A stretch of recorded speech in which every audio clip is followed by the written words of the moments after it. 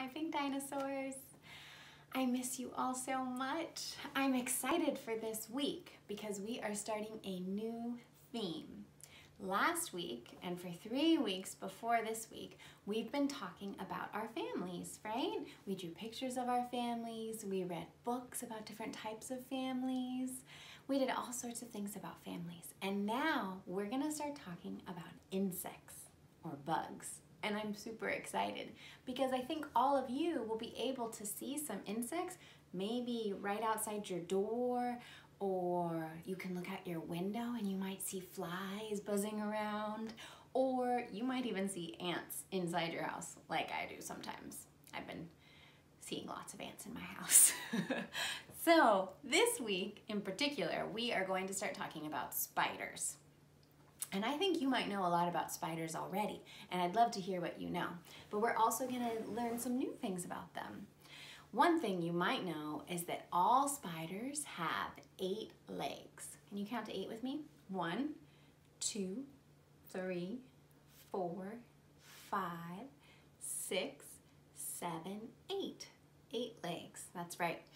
And spiders build webs. That's how they catch their food, and where they live, they build webs. And today I went outside with Joey and I saw some webs. Do you want to see it? Okay, take a look. Look at this spider web I found outside. I don't see any spiders. I'll have to look out for the spider that built this web. So that was the web I saw outside today. And you can usually find webs in corners where 2 pieces meet, 2 walls meet, because then the spider has 2 places to connect its web. So you might see them there. I saw mine like you saw under a chair, but I see them in the corners, on the walls, and in other places too. So look around for webs. And then later I was in my house and I saw a tiny spider. Do you want to see that one too? It was very small and it was right by my front door. So I opened the door up and it ran outside. Do you want to see it? Okay, 1 second. Look at that spider. I'm gonna open the door and see if it'll go outside. There goes Joey. Bye, spider.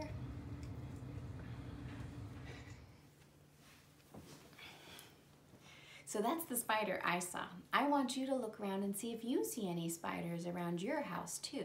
Maybe right outside your door. If you have a backyard, maybe you can look in your backyard.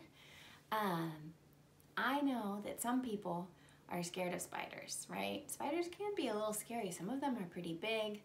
But it's important to remember that spiders help us. They eat some bugs that we don't like. They eat mosquitoes, which try and bite us. And so it's important not to hurt the spiders. We can just look at them with our eyes.